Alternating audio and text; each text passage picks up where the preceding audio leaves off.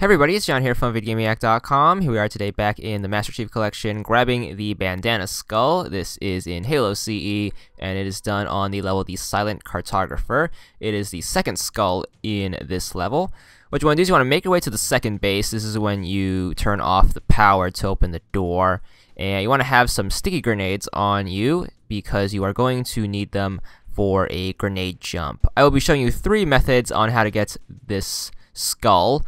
The first involves a grenade jump, the second a rocket jump, and the third the second controller trick. So there's 3 ways to get this, technically 4, but these 3 are the ones I had the patience for. So I'm going to show you all 3. The last one worked for me, the first 2 didn't, but you might be better at grenade or rocket jumping. So the skull is going to be over there. This is behind the switch to turn on the power. What you want to do is you want to throw your sticky grenade right there, and you want to time the jump in order to get it.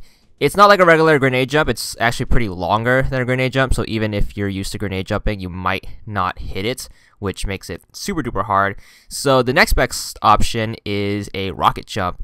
Now to get the rocket launcher, what you need to do is you need to turn off the power first. So once you get here, make sure you hit right bumper on the console. This will get the door open in the other base. Then what you want to do is you want to run outside. There should be a drop ship that should have crashed. It doesn't appear until you turn off the power, so make sure you do that.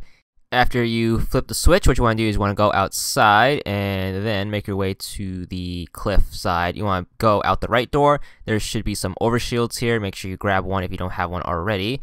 Then you want to go over here to the left side, and if you peek down the cliff, there should be the crashed Pelican right there with an ammo supply drop, including the rocket launcher that we need. So what you want to do is you want to go down to this part of the cliff and then just ease yourself down, and hopefully the overshield takes the hit.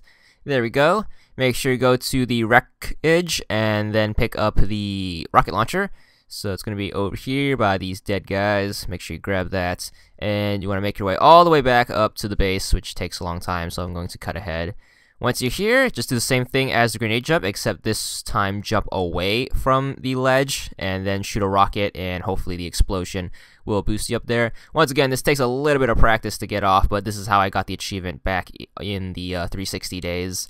So make sure you do that, but unfortunately I couldn't get it in the 1. So I tried the third method, which is the co-op method. Plug in a second controller and start the game on co-op, play through the level until you get to this point.